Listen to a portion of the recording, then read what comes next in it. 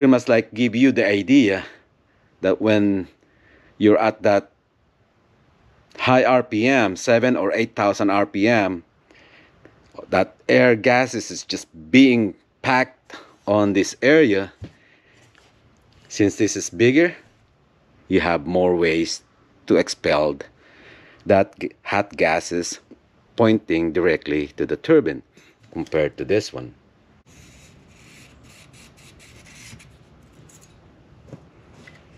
Keep it in there for about an hour or so.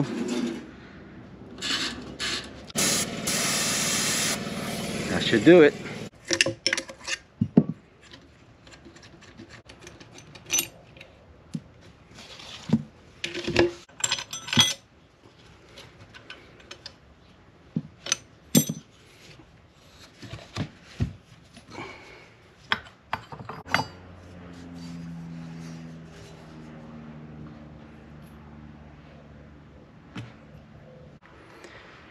Just double checking, make sure that there's no damage on the turbine. If you happen to have a used turbo that you want to put on your car, it's a good idea to make sure to check the turbine blades, make sure it's not damaged or anything like that. And always make sure there's no scraping marks on the housing. Welcome back to the channel, Sagitnet 2. Today's episode,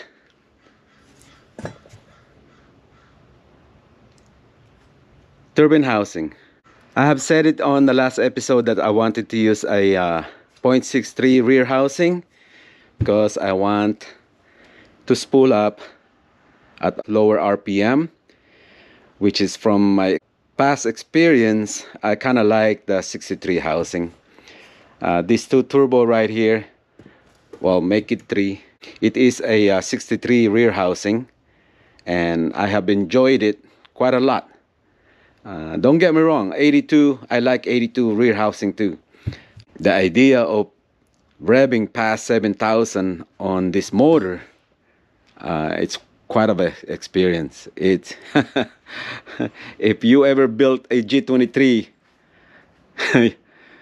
man, it accelerates faster. This thing loves to rev, and you couple it with a turbocharger, yeah, you won't be disappointed. Of course, what comes to it is a responsibility. Make sure that you are taking care of it. Heat soaking is one of the worst enemy. You're always constantly on your feet trying to figure out what is going on your engines. Anyway, back to this one. I got another replacement for it.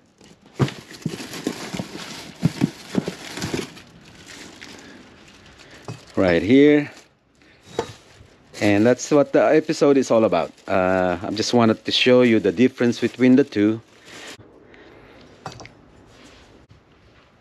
Yeah, you could tell already it's considerably, 82 is bigger. And also the inlet is a bit bigger compared to this one. As the inlet area curls up, which is the volute they call it.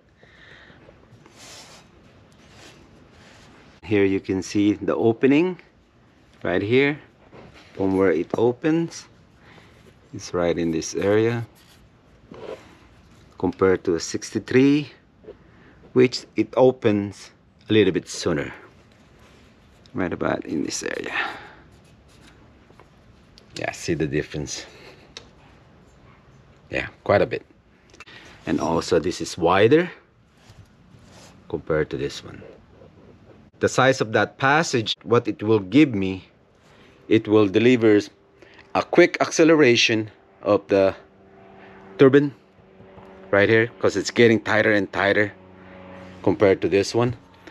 But at the top end will be sacrificed, since everything at higher RPM, all that hot gases is being packed in there and can't get out anymore compared to this one right here. If all my components are perfectly matched, like the air intakes, the size of the charge piping, throttle body, everything should work perfectly. It should, in theory. And the only way to find out really is put everything together and put on a dyno. And this one here, I need to widen this because of the flange is bigger there. It's almost the same size as this gasket right here, and it will be a restriction if I don't do anything, if I don't port this one same as that T3 flange that I made, the collector. Yeah, I need to get rid of that material a little bit. This one I did something with it right here, as you can see. Yeah, it's okay if this is bigger and that one is smaller. Yeah, no problem with that. But since the collector flange is bigger, instead of the hot gases going directly through it, it will bounce. It will have a curling effect, a blockage right here. So I need to widen this one. Before I clean this up and put it on the oven so I can get rid of the oil, and also I have to port match to the size of this gasket right here.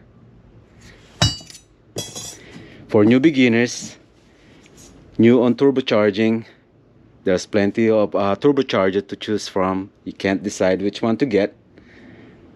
I recommend to get a turbo that has a 63 rear housing, and you won't be disappointed on this one. Yeah, you will have some lots of fun. And once you once you got tired of this one here and you wanted the top end, which is it can go up to 8,000 RPM, if your motor is capable of doing so, well supported with cams and everything, throttle body, intake charge, try 82. Yeah, you might like it. But for me, I'm gonna stick with the 63 housing. There's a lot of it's much fun driving this one. It's because of the boost, it's earlier. This will give me the acceleration that I need at lower RPM, which is I think 4,000 up to 7,000. If I can get up to 8,000, that will be good, but I know I'll be gasping for air once it reach or pass that 7,000 range. I'll sacrifice my top end compared to this one here. This one, yeah, it's been fun. For what my intent use of the car, it's just not good for me. Yeah, I'm not very successful using this one. If you need to know more about the AR, the difference between the two housing, the numbers and everything, there's always a lot of information that you could find on YouTube and on the website. But I'm just explaining through my experience and what I know when it comes to using these two different housing. And this is where I'm going to end this video, and thank you all for watching. Make sure you like and subscribe, okay? And hit that like button. Bye everyone, till the next episode. It's coming along.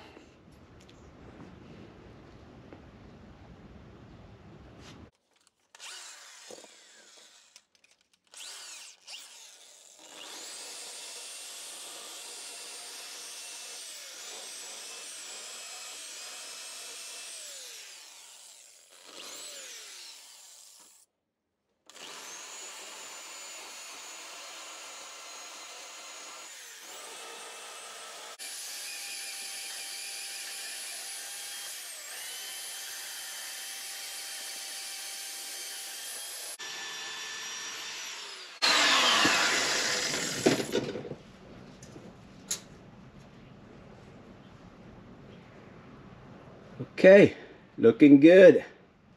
I think that should be enough. There should be no restriction in there whatsoever. Right on. That's pretty cool. That is pretty cool, man.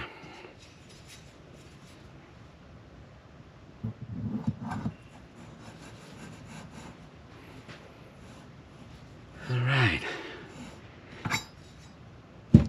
It's already clean. I sprayed some brake cleaner on there. Get rid of the oil preservatives. Let's go pop it in the oven.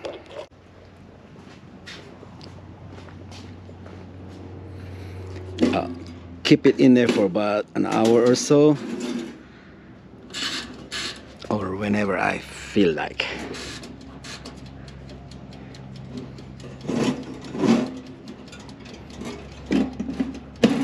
Okay, don't worry, that's an old toaster oven. We no longer use it inside the house. It's safe to use. It's fresh out from the oven.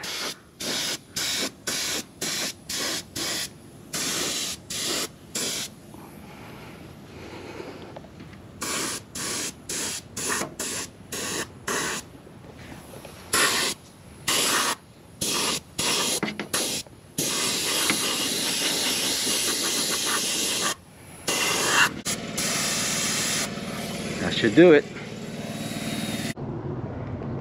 The Cerakote ceramic coating is air cured, but I kind of speed up the process on this one, on this housing.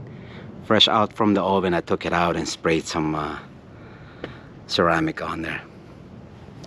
I say it's a lot better than this thing turning black or brown or something.